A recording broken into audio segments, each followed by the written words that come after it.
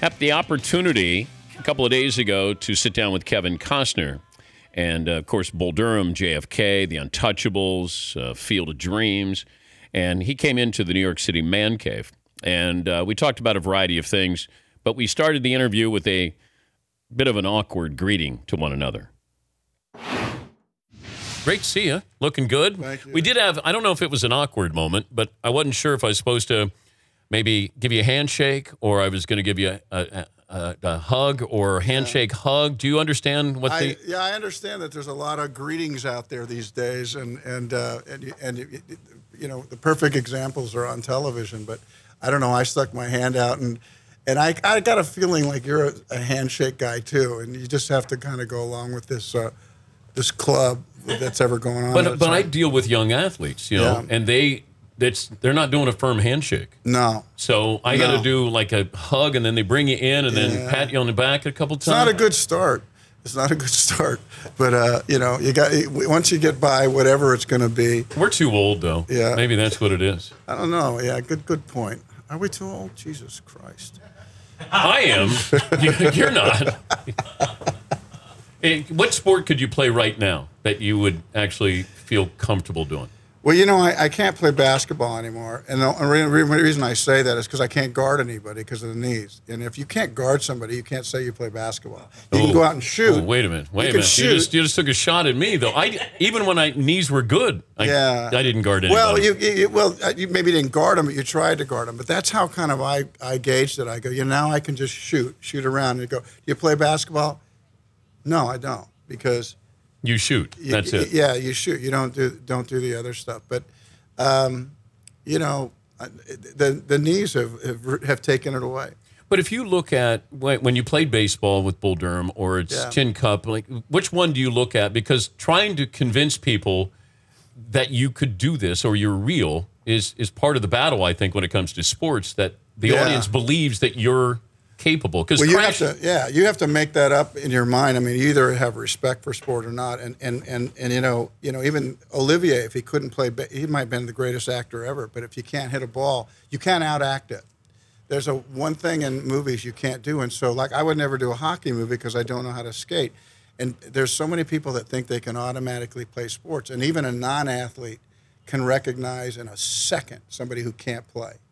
And it bothers me, it bothers you, it bothers everybody in the room. You say, man, you know, there's a motion, there's a ballet move that is so obvious, and it's the little things that even come in between swinging the bat. It's just how you move. Did you believe Redford when he played baseball? He can play a little bit, but he's athletic, he's coordinated. You can see it, you know, and so he had the moves. What's the sports movie that hasn't been told yet? That I don't know if there is one that you have. You know, I had this thought about a basketball coach idea where he's just getting beat the hell out of the color announcer who wants his job.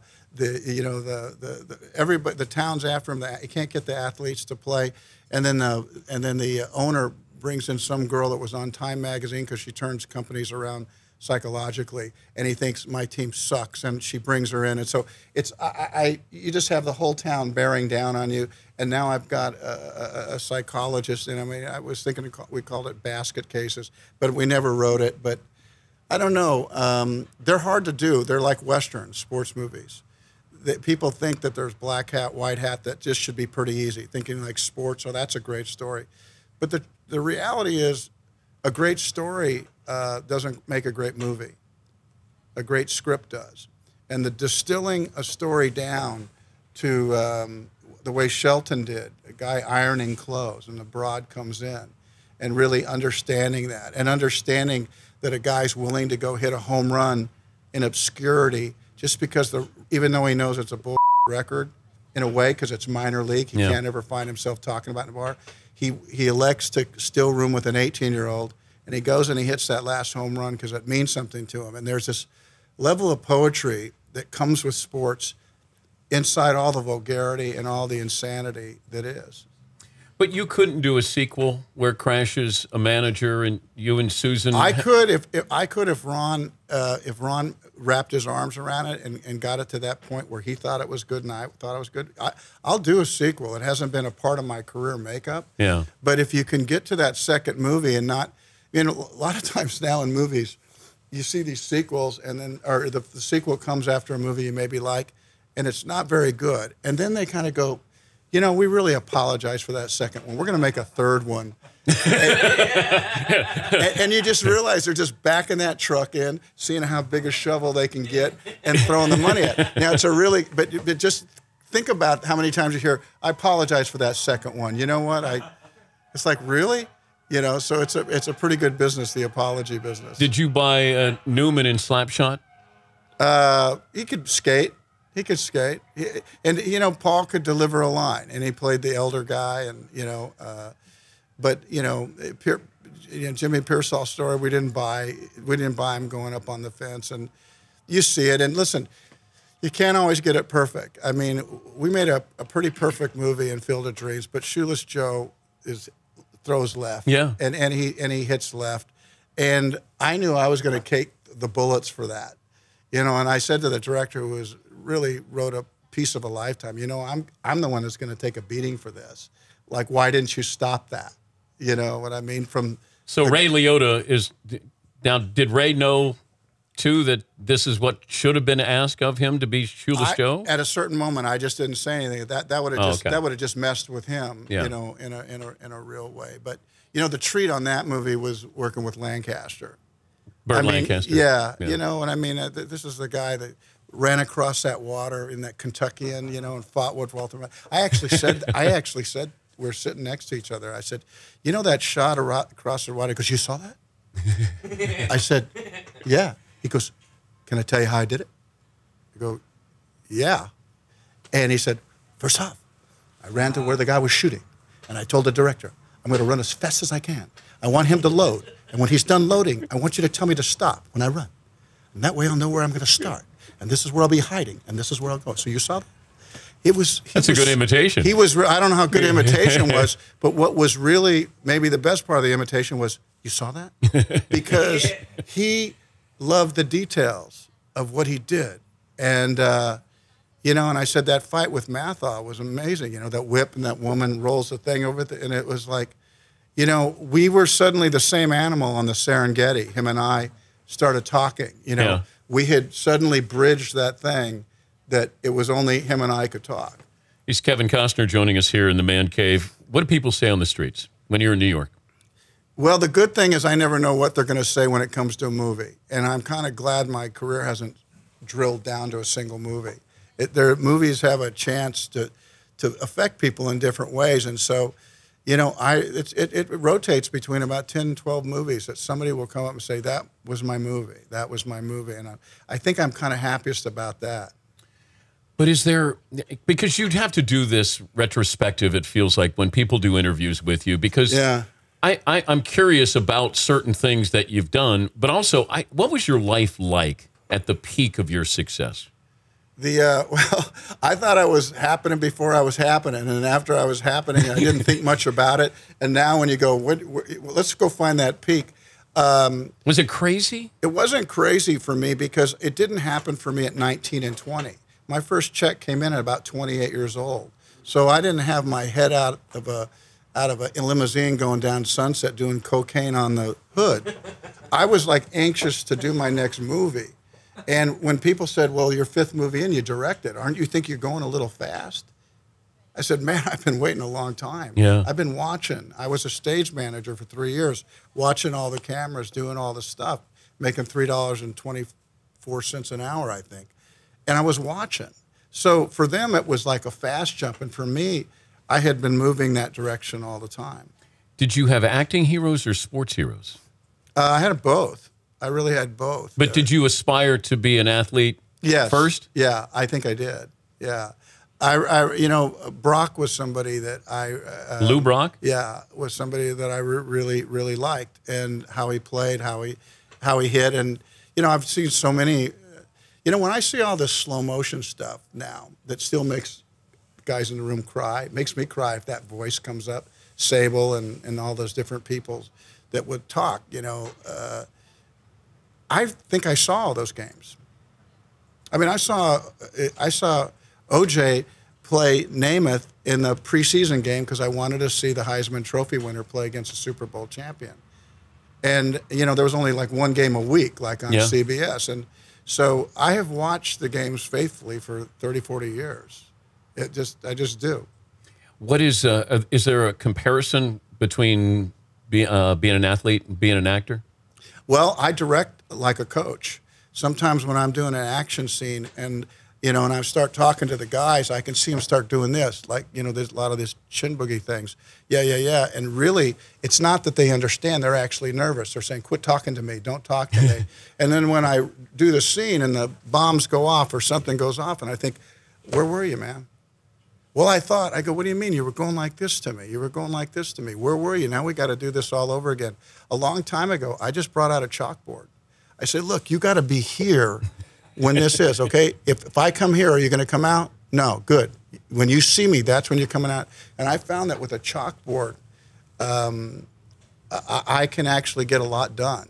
And but you mess with an actor on a hot streak. There's the scene in Bull Durham. You don't mess with somebody on a hot streak. But if an actor's in the zone, do you know it and don't talk to him? Yeah, you don't need to. You don't need to say anything unless you feel like you have this pride of authorship. It's like when I had Duvall, and I knew the lines would work for him, and I didn't feel the need to say anything unless I needed to move him somewhere, and I never hesitated with that. But some guys really know how to turn a line. They just know how to do it. Trying to think, when you deep dive into sports, but I think we get confused that sports movies are about sports when it's all about a relationship. Yeah, isn't it? They're the backdrop. They're the big thing. Because without you and Susan Sarandon and Bull Durham, like that relationship is what it's about. It's not about baseball. Yeah, if it's about baseball, then it just becomes a documentary, and that's okay. That's a different animal. But movies are always, the best ones are at least going to be about men and women and why they can or cannot get along, and why they, regardless of that, why they have to be together. I still love that you have all the scenes with her, the great scenes with Sarandon and Bull Durham, and meanwhile she's fallen in love with Tim Robbins on the movie set, and you don't even know it. No, I don't know, and I think you probably picked that up in a thing. I'm like some dodo out there, Would you have acted differently if you knew that they were in love? No. That bathtub scene would have been... No, I wouldn't, but I tell you what, when you make that leap with your co-star, you no longer have the leverage to say, if you think things are falling apart, hey, I need a better effort out of you. And they go, oh, really? Yeah. So you kind of lose that kind of little high ground of like, let's take care of this movie because we're going to be here every day. And like, if we really do, then we'll probably get together after the movie. You know what I mean? And then that's the way we'll know. But no, I did not know about that one, and they had a pretty good thing going for quite a while. Kevin Costner spent some time with us a couple of days ago where we touched on a variety of things. He's been in so many great movies, a legitimate movie star. And I was able to ask him, do you know how this second part starts here? Do you guys, we start with you guys asking a question, right? So more with Kevin, and the Danettes got a chance to ask Kevin Costner questions. The Danettes would like to ask you a question. We'll get to your movie as well. We got Kevin Costner here in the Man Cave. All right, one question each. And these haven't been prior approval by me, so don't embarrass me here. Seaton, go first. Is it more difficult for you to make a movie or write an album and record? The album is harder. I really depend on my bandmates, and we co-write and I write, and a lot of times my songs. What it is in my band, I break all the ties. I decided what I was going to do, and it was my same thing here. My deal to do it, and the reality is, because of sports, I make sure the cream gets to the top, and often it's not my song.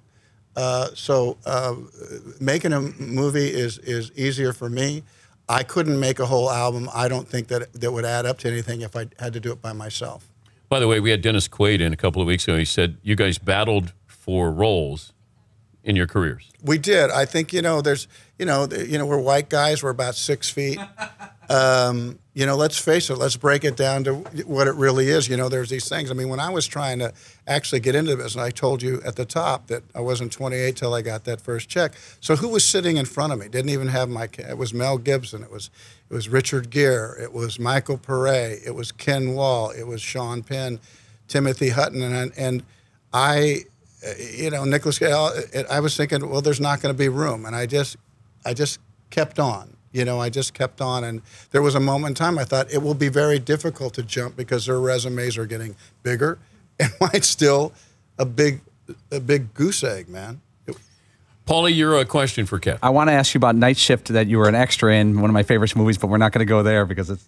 If you were on a desert island, had to bring. I'm going to tell you, you get 2 questions. Okay. But, it was a Night Shift you were just saying? Weren't you an extra in Night Shift? Yeah, I was Kevin? an extra. Yeah, so I don't need to answer that. Dumb thing. Come on. All right. If you were on a desert island, and if you were on a desert island for the rest of your life and had to bring one of your own movies, and that's the only thing you could watch, what would you bring of your movies?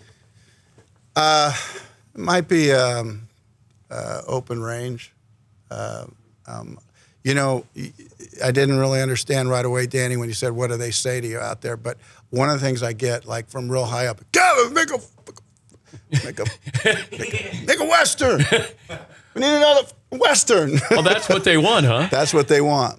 That's what they want. All right. Were you in that bathtub? Were you in that bathtub with Sarandon? Yeah, I was. Were you in that bathtub? I said I was. Okay. He was in it. Did you get more publicity from The Big Chill by not really being in it? I did. Than if you would have been the body, the cadaver there? And, you know, and that was my decision to not do press. In fact, there was a big movement for me to do press. They said, Jesus, this movie's taken off. You were in that movie. This is time to capitalize. And I just felt like, no, I'm going to have my moment, and I got a feeling it'll be more interesting when I do. In fact, some guy wrote a very scathing thing of me in Boston and said, you know, I tried to find this Kevin Costner, and it was like a 2-paragraph thing, 3, 4, and he did a time, where for 4 days he tried to get a hold of me, and he goes, and the guy wouldn't talk to me. He's not going to be nothing. But he went after me because of I wouldn't talk about the movie that I wasn't in. Well, you're dead. Yeah, like you're. I wasn't. It's a It's a sports. They thing. don't It's, even show your face. Look, it's a sports thing. Yeah, you don't go. I wasn't on the team. You know, it's like when a guy's injured. It's really hard to take your World Series ring. You know you're on the team, but you know it's like, you know, it's hard to take that ring. I mean, the Cowboys are having a good thing. Where do they go? I don't know. That would be a hard ring for Tony Romo to put on, because he's been such an important part of that franchise, and he deserves it. But him as a player, knowing that he's still a player, you know, he's a really good player. Yeah. That ring won't mean as much to him because you know you got to play. I want to talk about the movie. It's Hidden Figures. It's in theaters January 6th. You're Al Harrison, director of NASA's space program. Yeah. And you have 3 African-American women who were at NASA at the time. Yeah. And they're helping put John Glenn into orbit? Yeah, what happens is, you know, one of the charming things about it, can you say charming in a man cave? Yeah. I don't think you can. It feels a little weak, doesn't it?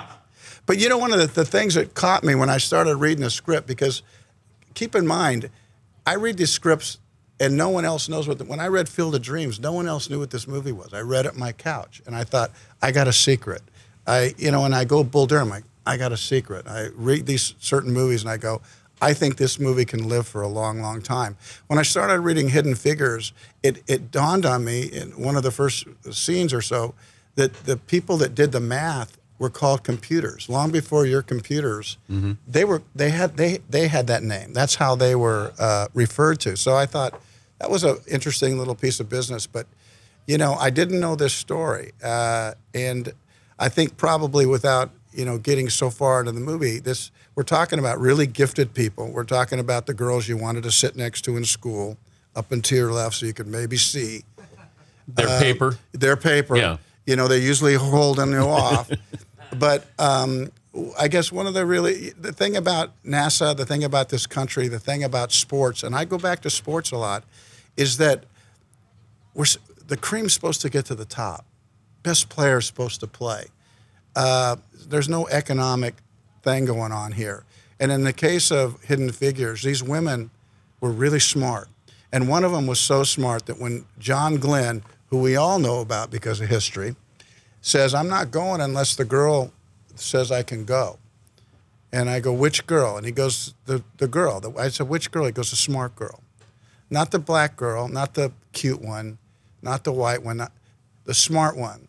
And the idea that the cream got to the top and John Glenn would get in that capsule and go and put his life on the line for some girl who did it longhand.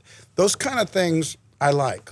And you got, the cast is great. Yeah. I mean, these women are great. You got big names to be in this movie. Yeah, Octavia did Black or White with me, and so she was always fun for me to hang out Taraji with. Henson. Yes, exactly. Janelle Monáe. Mm-hmm. Yeah.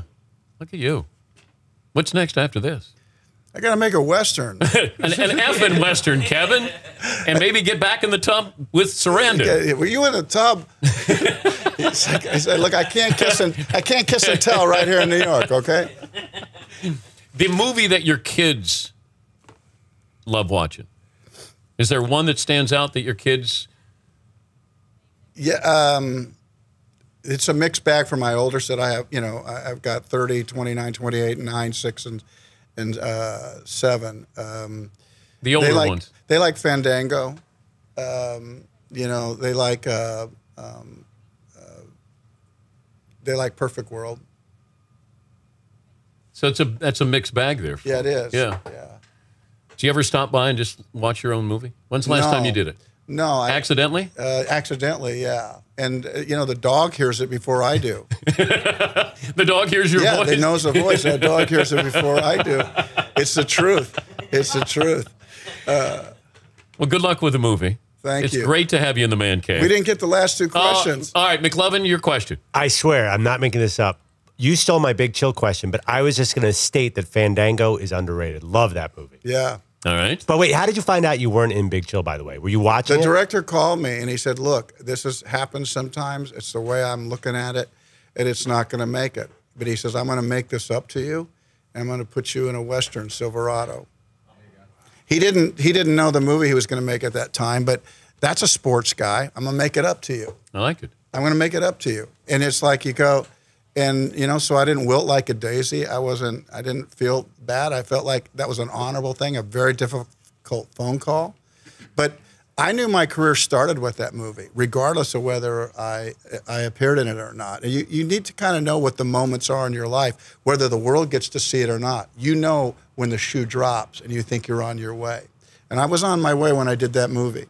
Fritzy, final question. Movie role you didn't get that devastated you the most, and the role you most regret passing on that you did get. I really wanted to do Schindler's List.